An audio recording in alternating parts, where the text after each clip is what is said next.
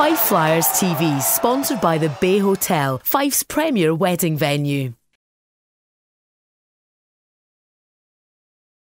The Bay Hotel, where your dream wedding becomes reality. Visit us at thebayhotel.net. Danick, how was that for you tonight? Pretty good. It felt good to win against Belfast, and they're a really good team, so I'm really happy that we had the win and the way we played tonight.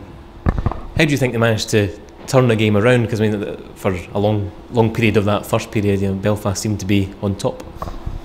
I mean, they came pretty hard. I know they lost the last game, so maybe they tried to get the tempo going, but we kept playing with our game plan, and we got the result. You think there's been a change in the team the last month or so? I think that's maybe a game that maybe wouldn't have won last month, maybe. Well, we just want to play the right way and play hard every night, and I think tonight how we played, that's how we want to play every game now. And we go on to we'll play Gauthier here tomorrow night. What do you expect from that game? They've had quite a bit of success here this season.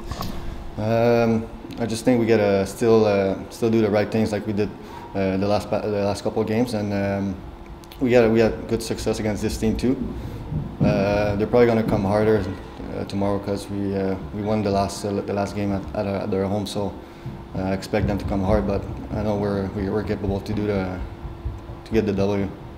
Perfect. Thank you very much, Danick.